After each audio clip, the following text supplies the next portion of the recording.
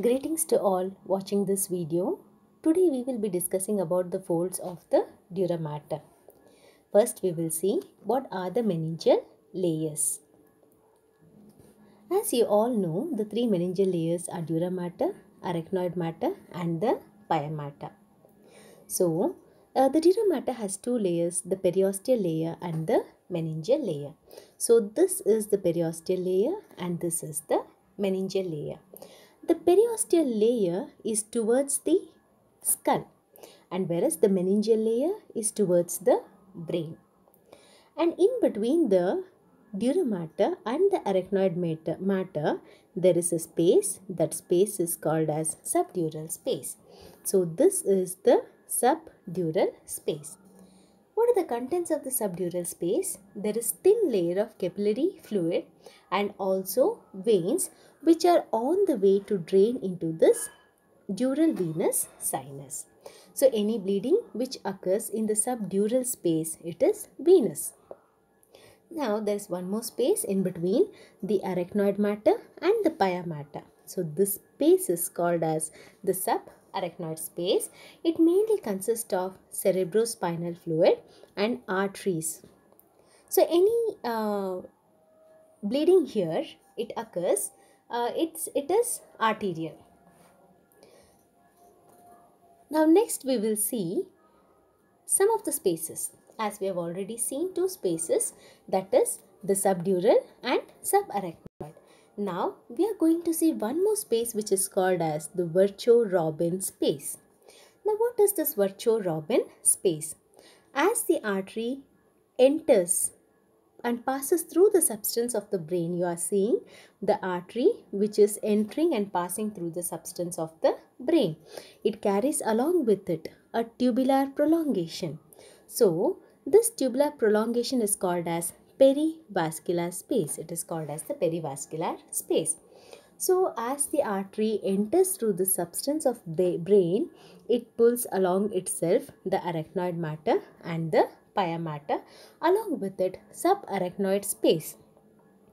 Now what is the function of this Virchow-Robin space? Mainly it gives some space for the vessel to pulsate. As you can see, this perivascular space is extending up to the level of the arteriole. Usually the space is not seen, but in some conditions like dementia, when this perivascular space is enlarged, it will be seen in the MR images. Otherwise, it is not seen. We will now go to the next slide. Here we will see that the duramater, which consists of an outer periosteal layer and the inner meningeal layer, they both are in close proximation to each other, except at some places where the endosteal layer of the duramater is separated from the meningeal layer of the duramater. At such place of separation, there exists the dural venous sinus.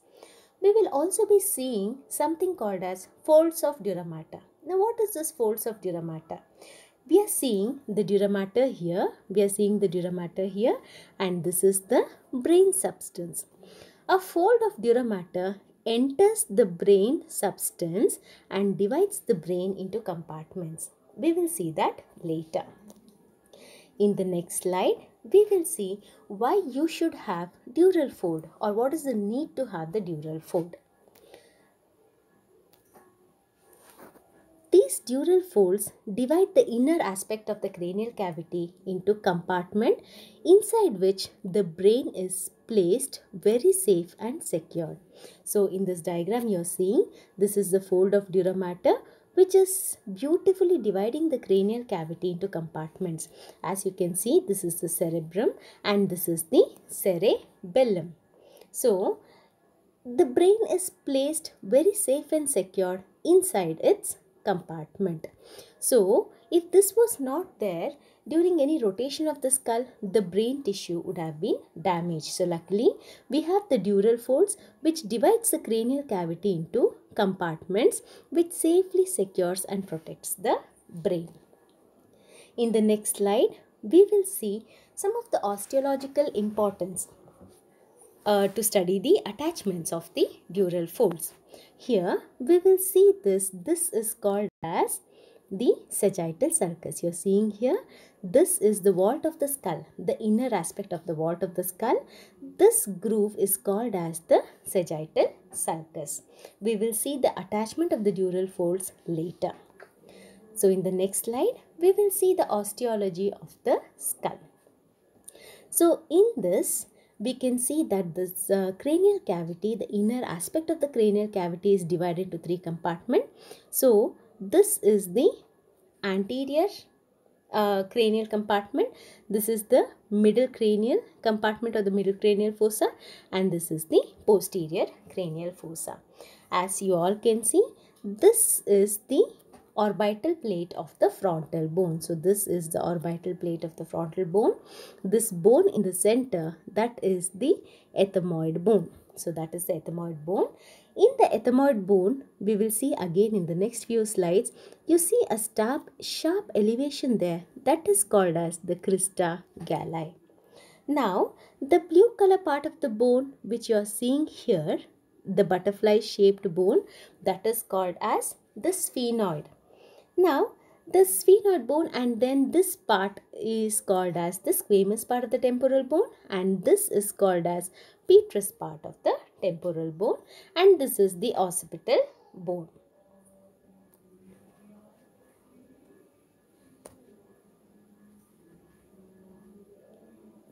Now we will see the parts. So as already discussed, this is the crista galli, which is of importance to us, and this is the lesser wing of sphenoid. So that is the lesser wing of sphenoid, and this part is the greater wing of sphenoid. Now here you are seeing something here that is called as the anterior clinoid process. This is the body of the sphenoid or the sella turcica. Now in the middle portion, this is the squamous part of the temporal bone, and this is the petrous part of the temporal bone. Now this is the anterior clinoid process as already discussed. So this is the anterior clinoid process, what is seen here. This is the posterior clinoid process. So anterior clinoid process and the posterior clinoid process. In between the posterior clinoid process, there is something called as dorsum sellae. In between the anterior clinoid process, there is tuberculum sellae. We will see the tuberculum sellae. The remaining osteology we will see as and when we require. So again, we will be seeing the revision of osteology. So as already discussed, crista galli, you all know the crista galli. So this piece of bone here is called as the crista galli. Then we will see the tuberculum sellae. So this is the tuberculum sellae. We will see the dorsum sellae. Where is dorsum sellae present? It is present in between the posterior clinoid process. Then we will see internal occipital protuberance. We will discuss that. So internal occipital crest. What is internal occipital crest? Extending from the internal occipital protuberance till the foramen magnum. This is the internal occipital crest. So as already discussed, you know the internal occipital protuberance. Then petrous part of temporal bone. You all know that this is the petrous part of the temporal bone. Now next we will see again as discussed anterior clinoid process. So this is the anterior clinoid process, and this is the posterior clinoid process. I will show the posterior clinoid process once again. This is the posterior clinoid process. We will go to the next slide. We will see the folds of duramater. The folds of duramater are falx cerebri. So we have the falx cerebri, tentorium cerebelli, falx cerebelli, and diaphragma sellae. The names are very easy to remember, nothing to by heart. Falx, F-A-L-X. Falx means sickle. So falx means sickle shaped. Cerebri means it is present in between the two cerebrum. That is why it is called as falx cerebri. We will go to the next one, that is tentorium cerebelli. Tentorium means tent shaped. It looks like a tent, that is why it is called as tentorium, and cerebelli because it is present above the cerebellum. Now we will see falx cerebelli. As you already know, falx means sickle. Cerebelli means it is present in between the cerebellum. Next we will see the diaphragma sellae. So diaphragma sellae, it covers the sella turcica. So we will see about it later. Now we will go to the next slide, in which we will be seeing about each dural fold separately. So now we will study about the falx cerebri. As you all can see, falx means sickle shaped. If you see here, this layer is the falx cerebri. So that layer is the falx cerebri, which is sickle shaped. That is why it's called falx cerebri. This has a pointed anterior end and a broad posterior end. And it has a convex upper margin. I will show it once again. It has a pointed anterior end and broad posterior end. It has a convex upper margin and concave inner margin. As you all know, it is present in between the cerebrum. That is why it is called as falx cerebri. Now, this pointed anterior end is attached to the crista galli, which we discussed just few minutes back. So the pointed anterior end is attached to the crista galli. Now the broad posterior end is attached to a fold that is called as tentorium cerebelli. Tentorium means tent shaped. So the anterior end of the falx cerebri is attached to the crista galli, and the posterior end of the falx cerebri is attached to the upper aspect or the upper surface of the tentorium cerebelli. Now we have the convex upper margin like this, which is attached to the sagittal sulcus. We already discussed it. Then we have a free concave margin. Now we will study what are the sinuses present in relation to these folds. Sinuses are the dural venous sinuses, which are present in between where the two layer of the duramater separated. There you will have the sinus. So in relation to the falx cerebri, the sinuses are superior sagittal sinus. Can you see this blue sinus here? So in the outer convex margin, the superior sagittal sinus is present. In the free inner concave margin, in the posterior 2/3 is present inferior sagittal sinus. So, in the superior part, outer convex margin, the sinus present is superior sagittal sinus. In the posterior 2/3 of the inferior free part, which is concave, what sinus is present is the inferior sagittal sinus. At the attachment of the falx cerebri with the tentorium cerebelli, there is a sinus present.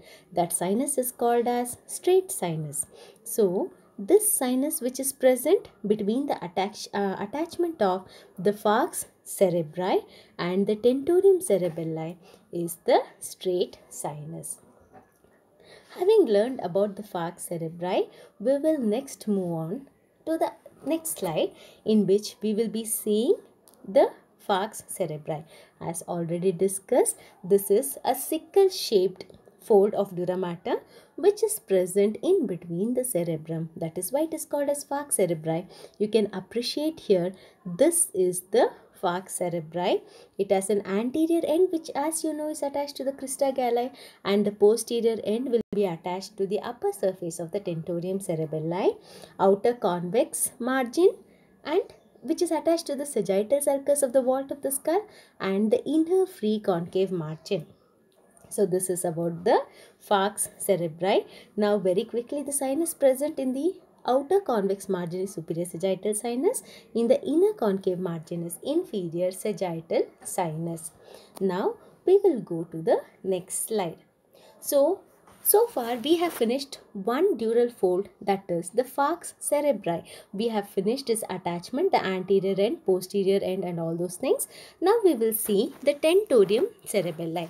As already discussed, tentorium means tent shaped. Why has this fold of duramater got a tent shape? It's because we already discussed that the falx cerebri is attaching to the upper surface of tentorium cerebelli.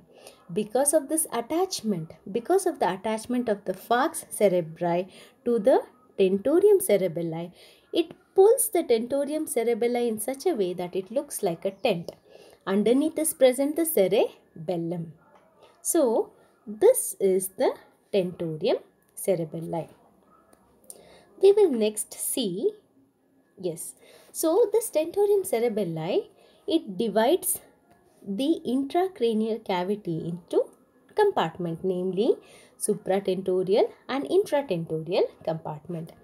So, this part above will be the supratentorial compartment and the part inside the tentorium cerebelli is the infratentorial compartment. Now we will see about the attachment of the tentorium cerebelli. So, yes, we will see the attachment of the tentorium cerebelli. Before that, this slide is to show the supratentorial and the infratentorial compartment. As already discussed, you can see here that is the tentorium. So, this is the tentorium cerebelli, which is dividing the upper compartment into supratentorial compartment and infratentorial compartment. You all can see that in the supratentorial compartment cerebrum is present and in the infratentorial compartment cerebellum is present. Now we will see the next slide. Here again, this image is to show that this is the supratentorial compartment having the cerebrum and this is the infratentorial compartment having the cerebellum. Now we will go to the next slide to see the attachment of the tentorium cerebelli. So this tentorium cerebelli has free part and an attached part. What you are seeing in this diagram, this is the free part or the free margin of the tentorium cerebelli. What you are seeing here, that is the attached margin of the tentorium cerebelli. To see here, this is the attached margin of tentorium cerebelli and as you already know, this is the free margin of the tentorium cerebelli. Now we will see what is the attachment, to which part of the bone it is attached. Now the free margin of the tentorium cerebelli, if you observe, it is like U-shaped. It is U-shaped. The ends of this free portion is attached to the anterior clinoid process, which you already know.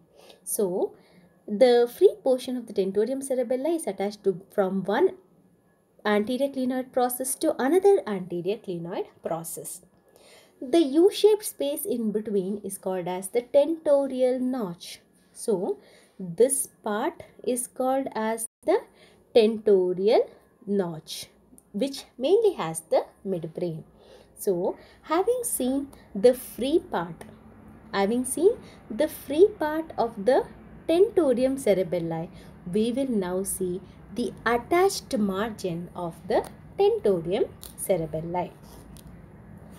So, once again here I will be showing the free margin of the tentorium cerebelli. You can see here which is attached from anterior clinoid process of one side to the anterior clinoid process of other side. So, this U-shaped form inside aspect is called as tentorial notch, in which midbrain will be present. Now, we will see attached part of the tentorium cerebelli.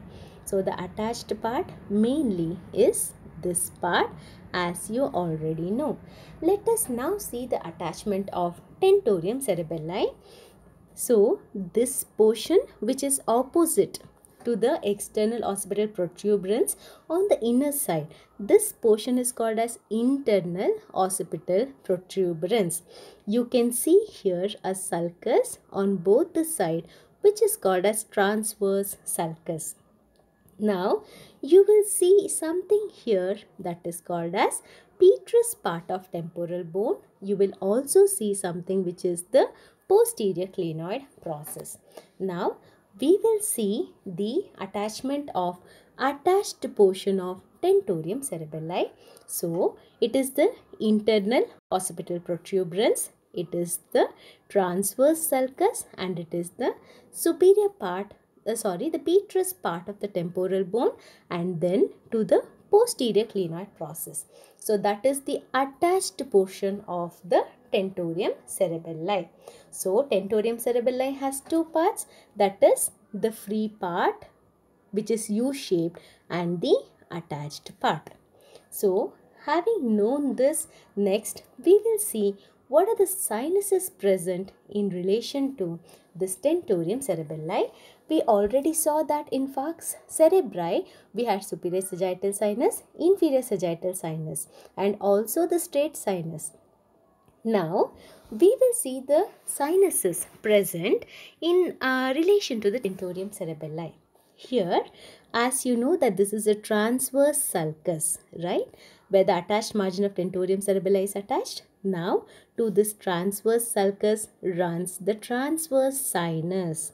Now petrous part of the temporal bone runs superior petrosal sinus. Very simple. So the two sinuses present in relation to the tentorium cerebelli are in the transverse sulcus, that is the transverse sinus, in petrous part of the temporal bone, superior petrosal sinus. So these are the two sinus. We can see here one more sinus, which is the straight sinus. So straight sinus was present at the junction of the falx cerebri with the tentorium cerebelli. So this was the straight sinus. Having studied this, we will go to the next slide, in which we have already discussed where is the transverse sinus and where is the superior petrosal sinus. So this is the transverse sinus and this is the superior petrosal sinus. We will now go to the next slide. Yes, in this we will see something called as oculomotor trigone and Meckel's cave. First, we will see what is this oculomotor trigone. Now, this oculomotor trigone, if you observe here carefully, as you already know, tentorium as the free part and the fixed part. You know that the free margin or the free part is attached to the anterior clinoid process and the fixed part is attached to the posterior clinoid process.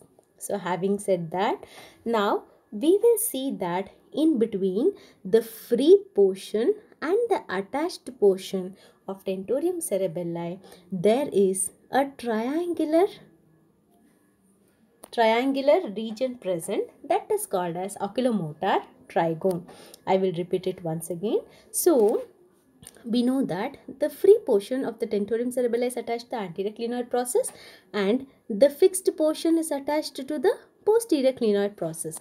If you observe carefully here, in between the free and the fixed part, there is a triangle shaped area. So that is called as oculomotor trigone. What is the importance of this oculomotor trigone? The third cranial nerve, as the name suggests, oculomotor nerve, and the fourth cranial nerve or the trochlear nerve will pierce this oculomotor trigone and come out. So it becomes easy to identify them. So that was about the oculomotor trigone, which is a triangular shaped area in between the free portion and the attached portion. So in between the free portion of the tentorium cerebelli and the attached portion of the tentorium cerebelli. Now we will see about the Meckel's cave. What is this Meckel's cave? So we know the attached portion of the tentorium cerebelli. Now, as the attached portion of the tentorium cerebelli is proceeding towards the petrous part of the temporal bone, it sends a layer to cover in front of the petrous part of the temporal bone. So this will be called as the Meckel's cave. If you remove this portion of the tentorium cerebelli, you will be seeing the trigeminal ganglion there. So that is the Meckel's cave. We will discuss that once again. So we were discussing about the Meckel's cave. So what is the Meckel's cave? The attached portion. So the Meckel's cave is nothing but the attached portion of the tentorium cerebelli. So that is the attached portion of tentorium cerebelli. As it proceeds towards the petrous part of the temporal bone, it will send one layer of extension to cover in front of the petrous part of the temporal bone. It covers a ganglion, that is the trigeminal ganglion.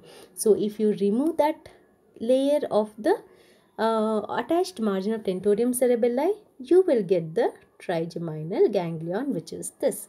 So that is about the Meckel's cave. Now we will see the next slide. So in this slide, once again, you have the oculomotor trigone, which is very beautifully seen. Can you all see this triangular shaped area here? So that is the oculomotor trigone, in which the third cranial, oculomotor, and fourth cranial or the trochlear nerve will come out. And this is the region of the Meckel's cave. If you remove that, you will get the trigeminal ganglion. Now, next we will see. So far what we have studied is, we have studied about the falx cerebri. So what and all we have studied? We have studied about the falx cerebri, its attachment, sinuses present with relation to it, and we have studied tentorium cerebelli, its attachment. We know that it has two parts, that is the free margin and the attached margin, and sinuses present in relation to that. Now, and we have also seen the oculomotor trigone and the Meckel's cave so far. Now, we will see another fold of duramater, which is called as diaphragma cellae. We will see its attachment. If you observe here, the layer of the fold of duramater which covers the sella turcica, that is called as diaphragma cellae. Thereby, it covers the underlying gland, which is the pituitary gland. So, the diaphragma cellae, it will roof the sella turcica. As you all can see here, it is roofing the sella turcica. And if you observe, there is a small depression here, which is for the stalk of the pituitary gland. Now, we will see the attachment. We will see the attachment of this diaphragma cellae.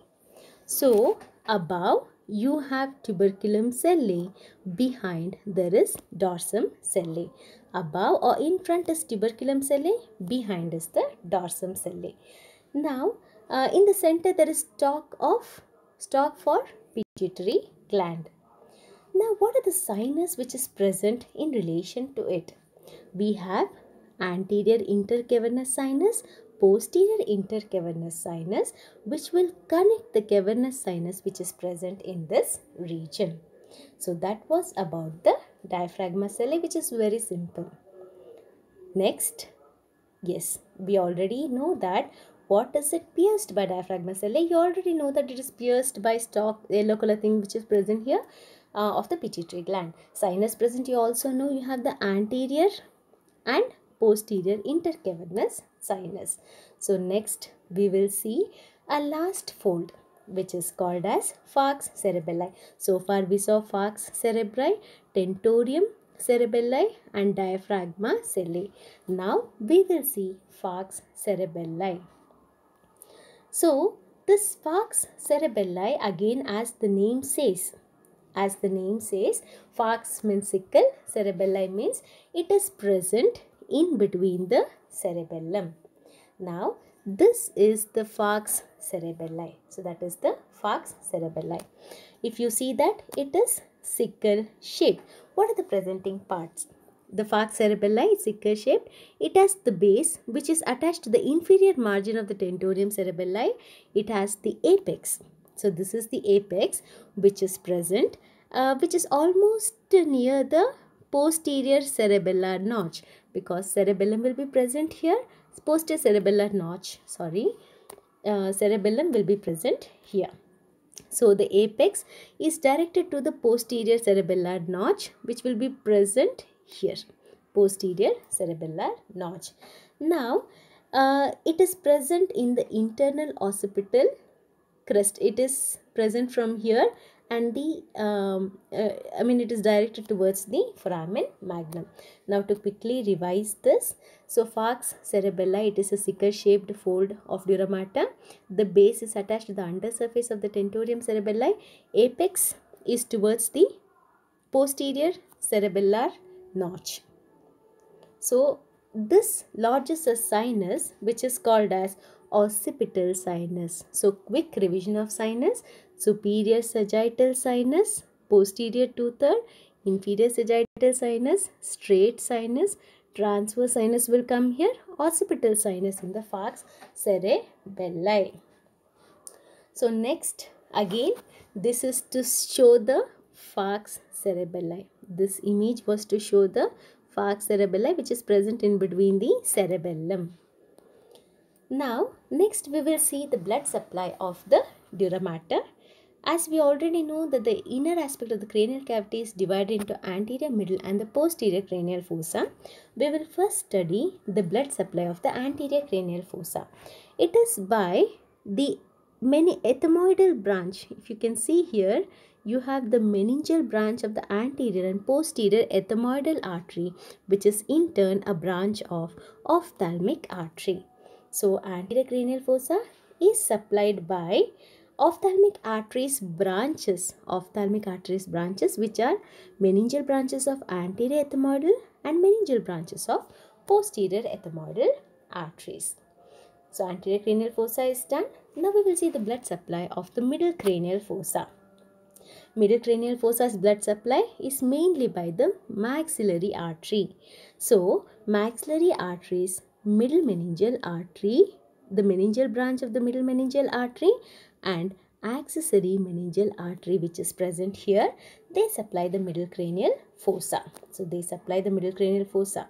So blood supply of middle cranial fossa is by middle meningeal and accessory meningeal artery, which is branch of the maxillary artery. Now next we will see that middle cranial fossa is also supplied by, it is supplied by the recurrent meningeal branch of the lacrimal artery. So this is the recurrent meningeal branch of the lacrimal artery. Next, middle cranial fossa is also supplied by the meningeal branch of the internal carotid artery and the ascending pharyngeal artery. So that was about the middle cranial fossa. Now we will see the blood supply of the posterior cranial fossa. It is mainly by meningeal branches of ascending pharyngeal artery, meningeal branches of the vertebral artery, meningeal branches of the occipital artery. Next, we will see the nerve supply. The nerve supply is mainly sensory through the trigeminal nerve and its branches. So next we will see, yes, the anterior cranial fossa, it is supplied by the ethmoidal anterior and the posterior ethmoidal nerve, which is in turn a branch of ophthalmic nerve. So ophthalmic nerves, anterior ethmoidal nerve and posterior ethmoidal nerve will supply the anterior cranial fossa. The middle cranial fossa will be supplied by meningeal branches of the maxillary nerve, whereas the posterior cranial fossa will be supplied by meningeal branches of the vagus nerve.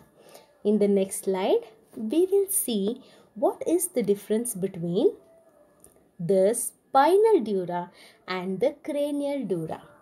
You already know that in the cranial dura, the dura mater were two layers. So, the dura mater were two layers, the outer periosteal layer, inner meningeal layer.